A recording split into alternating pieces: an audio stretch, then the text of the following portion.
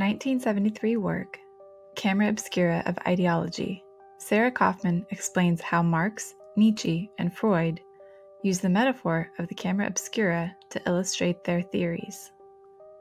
Quote, before it was the metaphor for objective knowledge, as with Rousseau, or of perspectivist knowledge, as in Marx and Nietzsche, or of the unconscious, as in Freud, the camera obscura was a technical apparatus which served as a model for vision. At the very moment that Marx employs it as a metaphor for ideological inversion, science begins to think that the problem of inversion is a false one. So Freud uses the camera obscura to describe the unconscious. Marx uses it to illustrate the false consciousness of ideology, and Nietzsche suggests it illustrates forgetting. Kaufman writes, Freud's use of the model of the photographic apparatus is intended to show that all psychic phenomena necessarily pass first through an unconscious phase, through darkness and the negative, before acceding to consciousness, before developing with the clarity of the positive. In a striking and compelling short book written shortly after the death of his mother, Roland Barthes suggests the exact opposite of these three thinkers. He thinks camera lucida serves as a better metaphor for describing the unconscious, reality, and memory.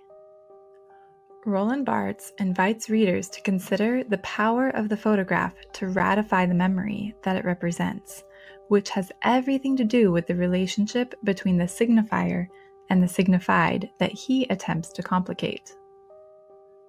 Quote, in front of a photograph, our consciousness does not necessarily take the nostalgic path of memory. How many photographs are outside of individual time? But for every photograph existing in the world, the path of certainty, the photograph's essence, is to ratify what it represents. Barthes speaks of the co-presence of two elements in every photograph, the studium and the punctum.